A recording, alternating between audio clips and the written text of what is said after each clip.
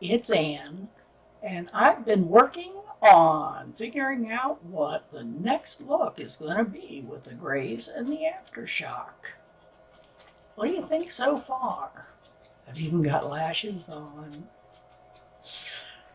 Anyway, this one's a little simpler, not quite so many trying to blend brights. I'm going to do the other eye. I think it's looking pretty good so far. We'll see how the rest of it goes. Let's get started. Okay. Got to get all my brushes together. Okay. First thing I did, and since I went over it with all of this stuff, I'm going to do it again, even though it's not really apparent on the finished work. And I just took a slightly fluffy brush and went into one of the silver grays and kind of started just brushing. Now this one's got some shimmer to it, but until you wet it, it really doesn't shine much. It's kind of middle of the palette on the grays.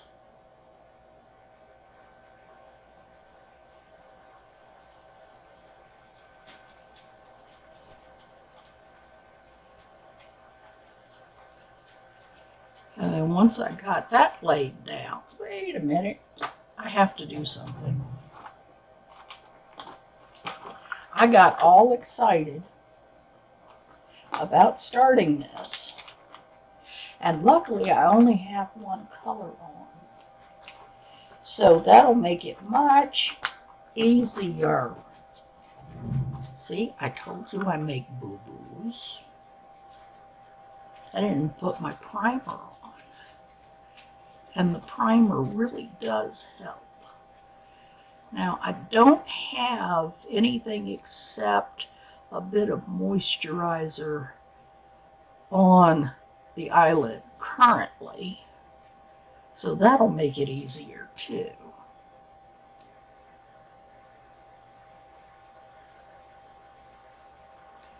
I didn't put any foundation on the eyelid this time. There. I should probably re-moisturize, but then I'd have to sit here and wait for it to dry in, and I'd have to, no.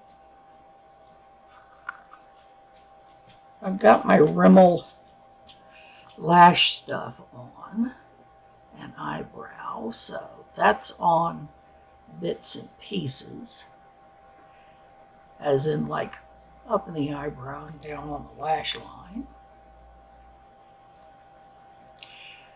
Alrighty, let's get this patted in.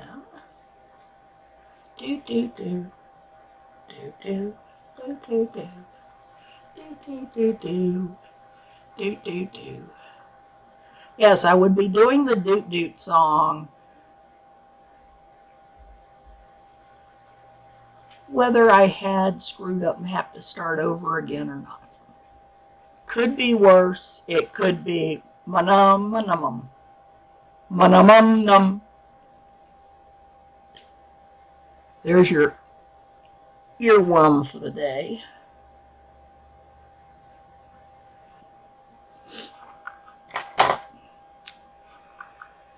Thank you, Muppets.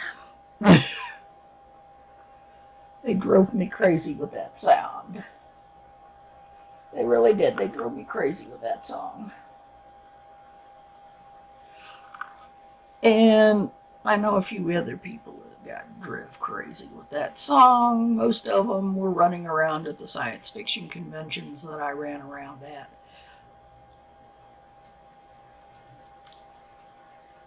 At the time, it was still new enough that it just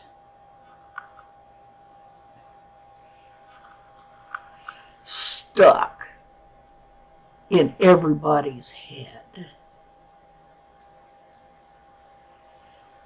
Kind of like that old Wonderama song about being the song that never ends.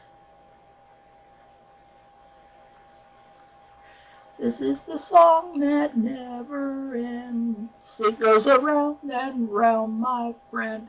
The thing is, that's all the words. It just keeps going around and around and around and around. When you get tired of singing it, the song is over. But not till you get tired of singing it. And some people never get tired. And I really want to smack them until they're tired.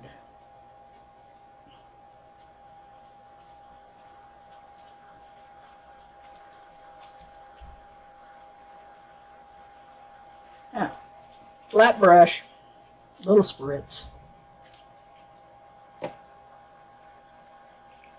Little spritz. And let's make sure I got it on the correct side. Yep. And I started pulling just a little bit of this with the wet. I didn't get all the way down in the corner. I started up here a bit.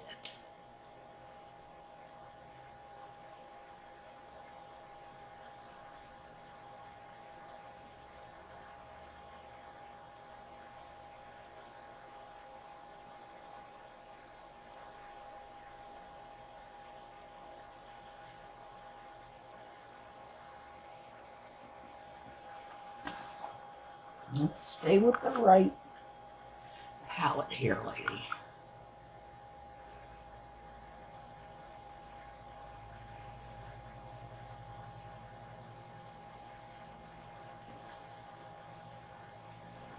Now this is the same gray. The only difference is that I used a dry fluffy brush first and then a wet flat brush. Just to mix it up a little.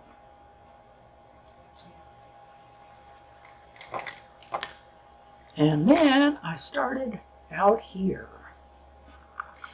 This is an Aftershock color called Plur. It's this right here.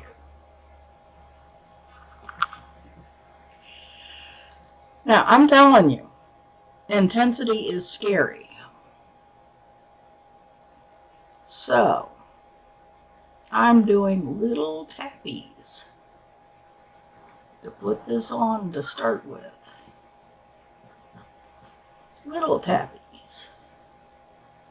Just kind of stamping the outline and then going for the fill-in. It does not take more than that little dip that I just did to go completely berserk with this color. Now, it's a gorgeous color, but it is seriously intense.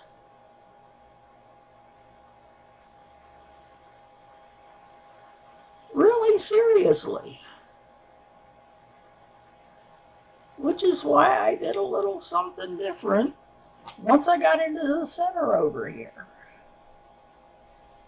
I'm going to darken this side up just a little bit on this outer corner, because you can always add more. Taking it off is another matter once it's laid down.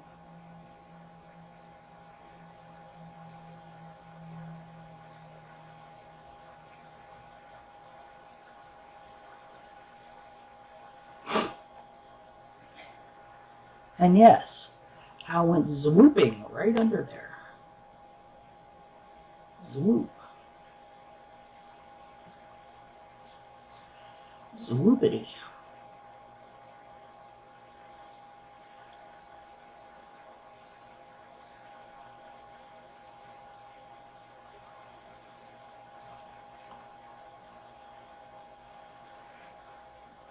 Swoopity. Okay, I'm going to take this flat brush again that I did that wet gray with, and I'm going to flip it to the other side, and I'm going to pick up this color called Drop, and that's going in the center. Now, it doesn't look like there's a whole lot of anything to it. I did it mostly to kind of work out a little bit of texture between, well, tone between the gray and that deep blue.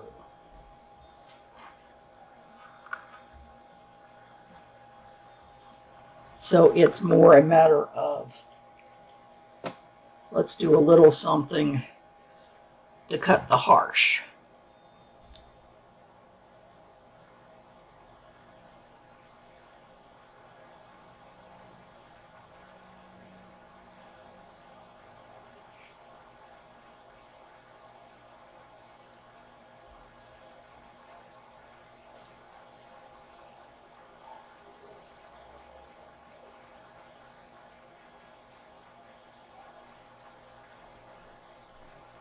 A little bit of back and forth here and there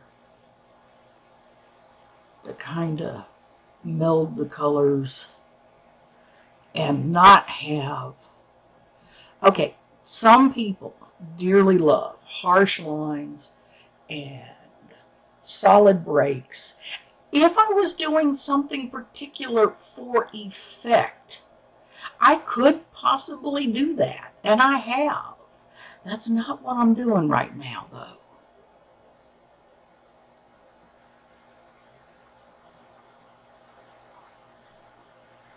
And over a little far, let's tuck a little more of that gray back in there.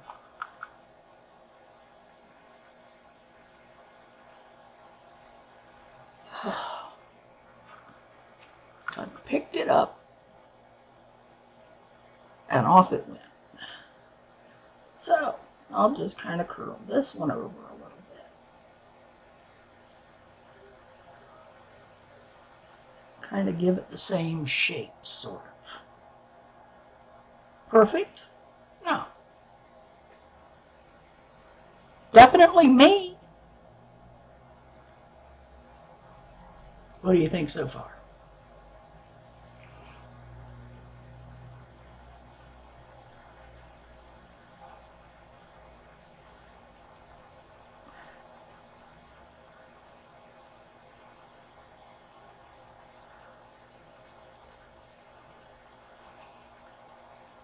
Alrighty. Now I'm going to show you the last thing that I did.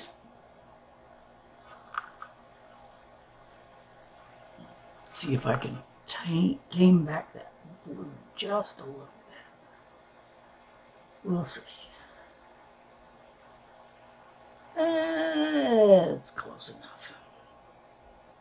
I'm not perfect. There you go. Never have been, never will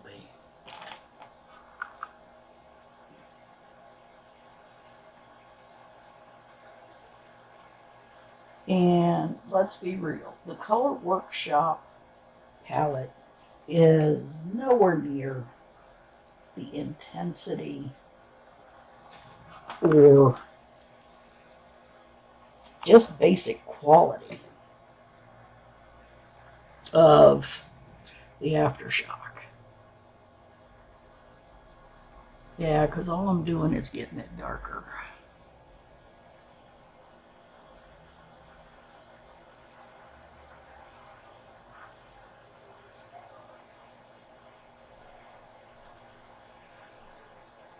There. Close as I'm getting. Anyway. I don't know, I may try something else. Just a tad. Stick my fingernail in there and just kind of tap this a little bit.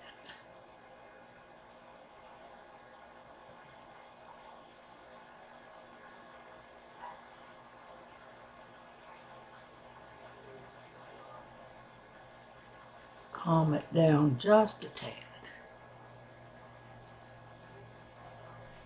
that's a little better. That line is not so heavy now. Alrighty, yes, you can fix things. If it looks wrong, you can fix it. Pop this just a little bit more since I've got a slightly deeper droop on this side with it, so I'll get it a little more even. I keep reminding people, it's hard for me to do completely even.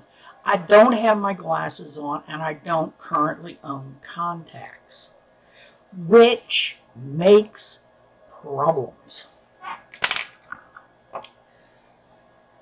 Now, I'm going to take this color down here called Light Show. Sorry about the mirror. Light Show, and I'm going to do just a little bit of an eye line.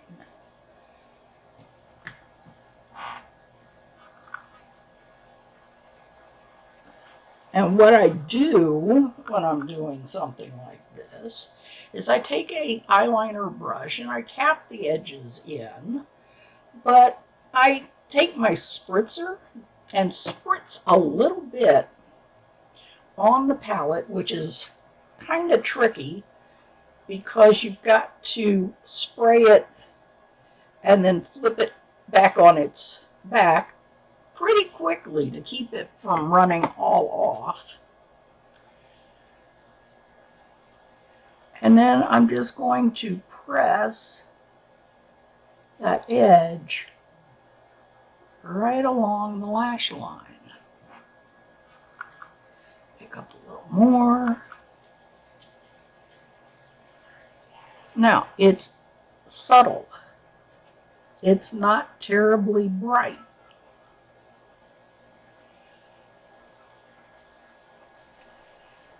It's one of those, it's dimension, but it doesn't really stand out specifically. It's one of those subtle things. Hey, take subtle from me when you can get it. It doesn't happen often. And right along under the lower lashes.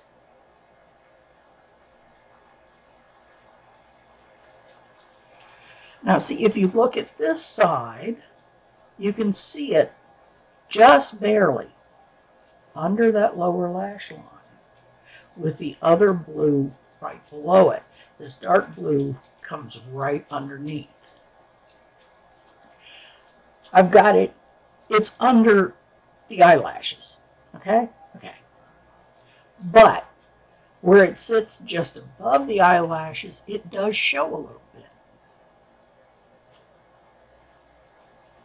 You get more impact from the lower lashes than the uppers.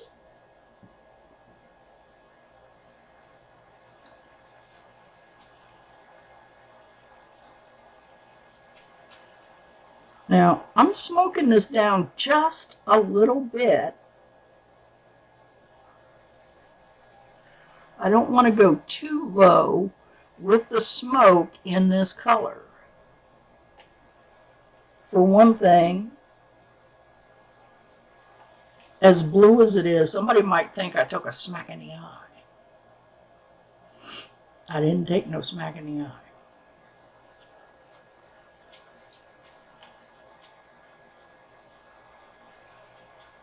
Alrighty. That's where we are so far. I'm going to go off camera, put the eyelashes on. Now, one thing with putting eyelashes on, the majority of eyelashes, unless you do something custom, are going to be either black or dark brown. If you have pale natural lashes, you really need to do your mascara first.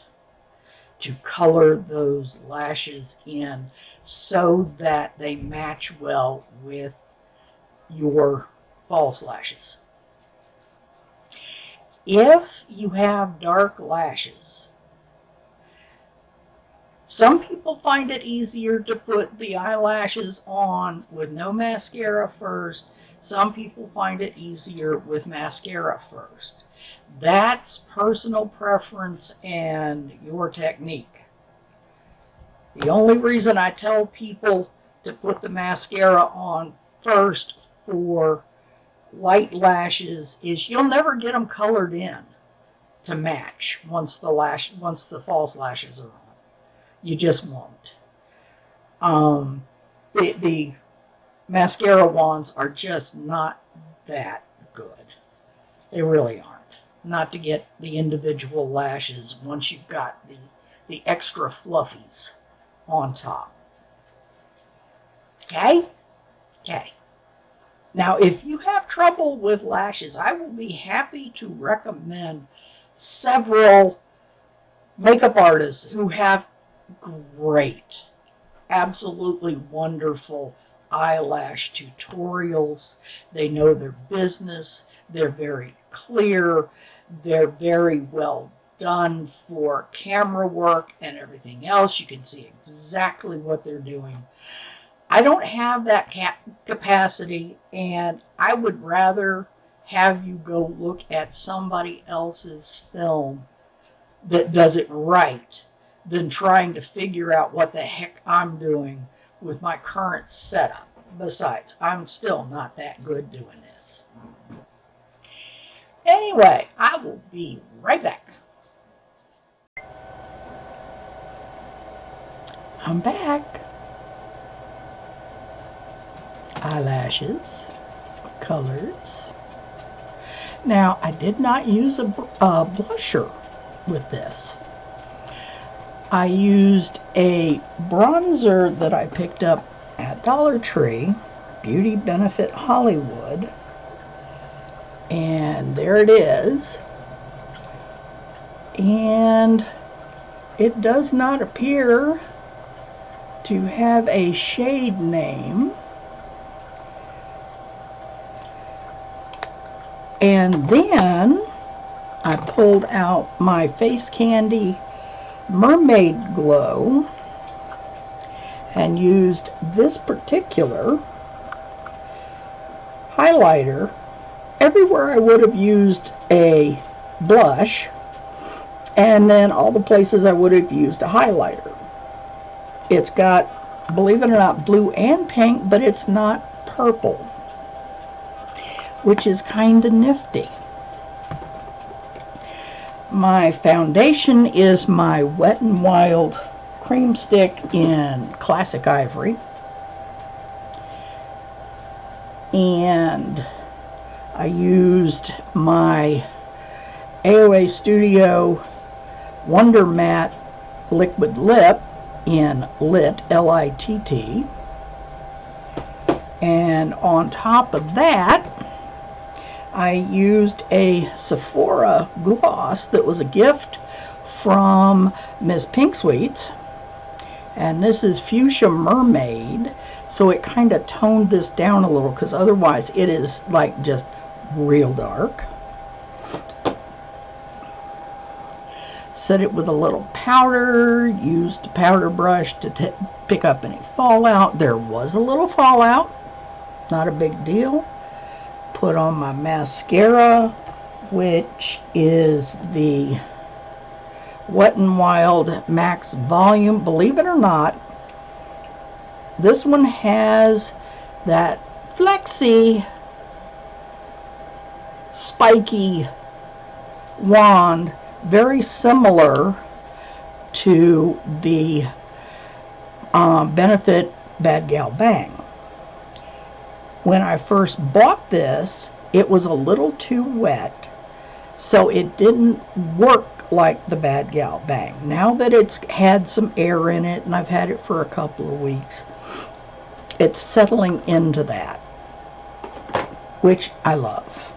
Lower lashes, of course, is the AOA Studio Skinny which is so much easier to get into these lower lashes. If you haven't seen it, there you go. Little tiny thing. It's so much easier to get into the lower lashes. The earrings, believe it or not, I got from AOA Studio for $1. They're pretty cool. And yeah, I would not be in the least upset at the idea of wearing this out. The eyelashes are from AOA Studio. They are natural human hair, leftovers from wig making, basically. Paid $1 for them. This particular style is called Gaia. I will not be wearing them shortly because I can't put my glasses on with them. The pink that I put in the corners from the Aftershock palette is probably the palest thing in here. It's called Sensational. It's that little pink right up there. I also put that right under the brows. I used my favorite e.l.f. brow pencil. Yes, love my brow pencil. Anyway, and then I have my Emory Cosmos pink eye pencil that I put in the lower waterline. Unfortunately, these don't last that well in the lower waterline, so yeah, I got what I got. Maybe one of these days I'll buy some of the Color Pops. Anyway, each. And I use some basic e.l.f. powder to just settle everything down. No, I haven't sprayed it. I'm not going anywhere. Like I said, I'm going to be peeling the lashes off shortly so I can put my eyes back on, so I can see what I'm doing. And, you know, you got to be able to see what you're doing when you're getting ready to do the editing. So, yeah, the eyelashes will come off, which means some of the eye makeup is going to get screwed up, which means I will probably be taking all this off directly once I finish doing my still pictures. Yes, and for anybody who has noticed, yes, I did recolor my hair because it was getting terribly rooty and that had to go. As we get farther into the summer, I will probably be actually shaving the sides down so that it's like down to skin instead of even a little stubble. But that's look number 2 from the Aftershock and Grays. And I hope you like what you saw. I hope you're having fun here. I should be able to get at least one more look done with this combo, and then I want to try and get one of my installments on the cream, and we shall see how the rest of this week goes. So far, so good. Now, see how all of that disappears? It's like I open my eyes and everything disappears. I hate having hooded eyes, but it is what it is. It's still pretty dramatic. If I close my eyes, you get to see all that hard work I did. Open them and look right at the camera and watch it disappear except for right at the edges and a little strip. Anyway, see you next time. Come on back and play. If any of you have the idea of recreating anything that I have done, heaven help you, let me know. I want to see. Anybody want to do a collab? Call me. You know, Call me. Well, drop me a message. You can DM me on Instagram if you want.